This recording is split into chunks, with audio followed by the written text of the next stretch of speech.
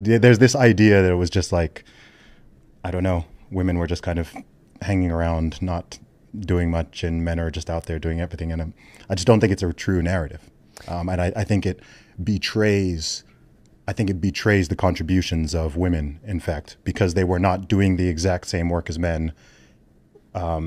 It's viewed as if, oh, okay, only the type of labor and the type of things that men are doing, like we're only going to put a value on that, and we're going to try to shove millions, billions of women in that same direction by those same comparison points. Whereas I don't think that's not the reality of the complementary nature that we've had for however many thousands of years of our existence. You and I agree violently. Okay. I will add a confounding variable. Okay. So I don't think there's any greater contribution any human being can make to humanity other than have a child and raise it well. Yes. Now, I say that as somebody who doesn't have children, but I'm not delusional. I get that should be the default life path for most people. Mm-hmm. If you are unsure what you should do with your life, I highly encourage you to seriously contemplate having children and raising them well, male or female. Yeah. I've got a whole thing about why I think that's almost certainly the wisest path for the largest number of people. Mm-hmm. Always exceptions. Anyway, I hope people consider it. The confounding variable for women is that I think what is true for men, because we don't have to take on the huge burden, 9 months of being pregnant. It's a lot. So 9 months, then you also are the only one that can lactate. So you're going to breastfeed. And then, by the way, nature had to optimize you for like being way into that shit. So not only are you into it by temperament, meaning you're more into people, you're more in tune with their emotions, you are more emotionally available yourself. The world just kind of narrowed because, again, nature doesn't give a shit about anything other than, do you have kids that live long enough to have kids? And so we've just been incentivized not incentivized is the wrong one. We have been shaped through incentives to be different ways. Yes. And so I like to word it this way, though I have no idea how your audience will react, but women have, as the sexual gatekeepers, have bred men to be the way that they are. So cool. We're more interested in things. Yes. So now you've got nature hamstringing women. You have your period. That's not easy to deal with when you're going through it.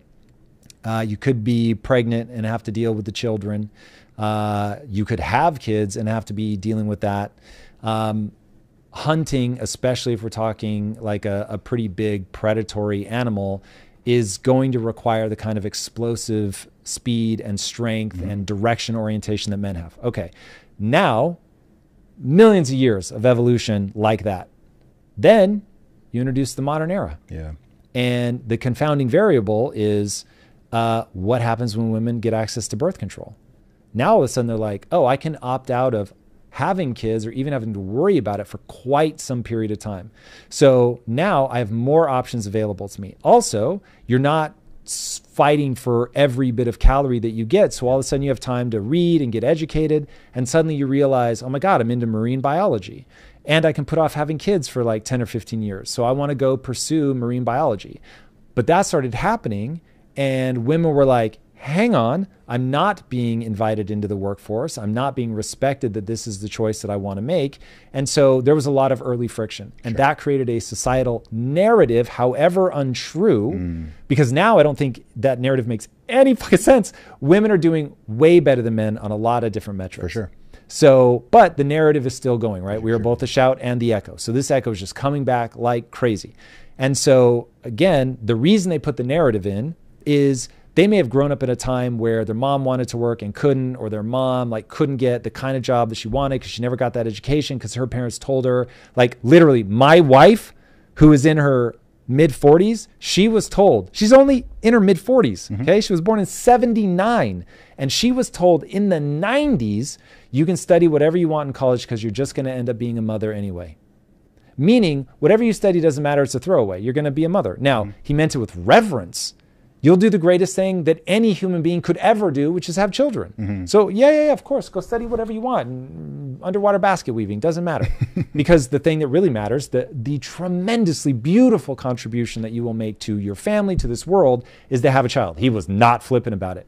But he literally didn't care what she studied. Sure. Okay? That's in the 90s.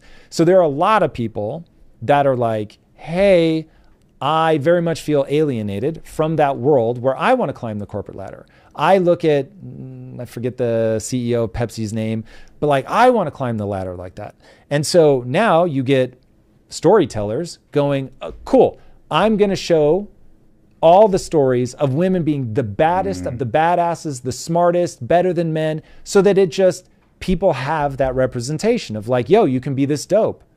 And I get that. So this is weird for anybody not watching. I happen to be a white guy, though I think it is by far the least interesting thing about me. But I wrote a comic book where one of the lead characters is a black woman. And I had this woman bring her young black daughter up to me at a comic convention, and the mom burst into tears and was like, I had to thank you because my daughter pointed at her on the comic book and said, she looks like me. And we don't see enough of that in comics. And dude, as a white guy, already knowing the culture war shit, I was still like, fuck, that hits me in the heart. Like, I was so stoked that that was the reaction. So like, I'll just accept that everybody's got great intentions. But what they have forgotten is you have to tell a good story first. And I forget who said it, but like, oh God, he's one of your countrymen. Oh, he was almost... As in England? Yeah. Okay. He was almost 007. Oh God, he's like the suavest dude on planet Earth. Black guy? Yes. Idris Elba. Idris Elba, thank you. Okay, so he said, I'm not a black actor, I'm just an actor. Yeah. Right? So they have to just be characters. They can't be female characters. Strong, it's strong, independent female. Like, it's just, it's a character. They're going to be flawed and they're going to have foibles. In fact, this is why J.K. Rowling is the greatest living author as far as I can tell. Okay. If somebody can point to somebody better, I'm here for it. But oh my God, you need only read in book 5 of the Harry Potter series, the sequence around Harry's first kiss covers everything about coming to age. It is the most jaw-droppingly well-written sequence I've ever read. It is unbelievable. It makes me feel so badly about myself because I cannot write that good. It is unbelievable. But it's all about the flaws. It's all about the things we don't see. That's when we recognize ourselves. That Harry is like completely confused about why Cho is crying during their first kiss, but Hermione understands it and can explain it to him, and you realize that's her strength. And oh God. So anyway, when you make these complex characters that are not purely heroic, they're not purely villainous, it's unbelievably true. And when we see that kind of depth and truth, then you've really got something. So anyway, these are well-intentioned people that are right, that people love to see things that look like themselves, that make them feel like they can dream about that. But at the same time, if it's not a dope character who's completely flawed, and that, like, I should see myself in the portrayal of a black woman because it's a fucking human.